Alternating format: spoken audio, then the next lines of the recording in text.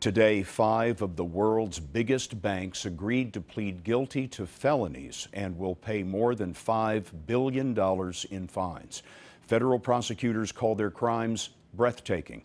They include a price-fixing scheme to manipulate foreign currency exchanges and a plot to fix interest rates. The fines are among the largest ever. Jeff Pegues is following this. They called themselves the cartel. Prosecutors say a group of traders at the banks discussed fixing the prices of U.S. dollars and euros in secret online chat rooms. Assistant Attorney General Bill Baer.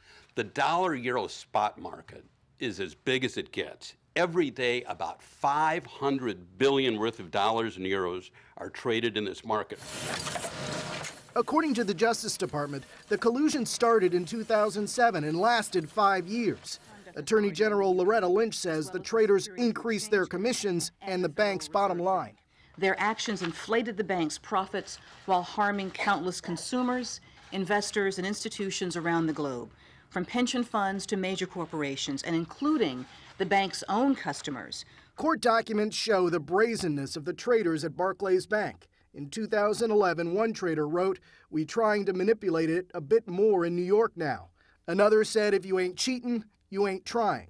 4 of the banks pleaded guilty to antitrust violations. In a written statement, Barclays CEO Anthony Jenkins said the people involved have once more brought our company and industry into disrepute.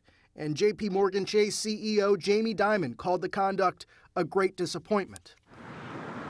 More than a dozen bank employees have been fired, but the Justice Department has been criticized for not charging individuals in major financial cases, including this one. Prosecutors touted the fact that the banks themselves were charged rather than subsidiaries. But Scott, because of agreements made with regulators, all the banks will continue to operate normally despite their guilty pleas. More felonies on the rap sheet of Wall Street. Jeff, thanks very much.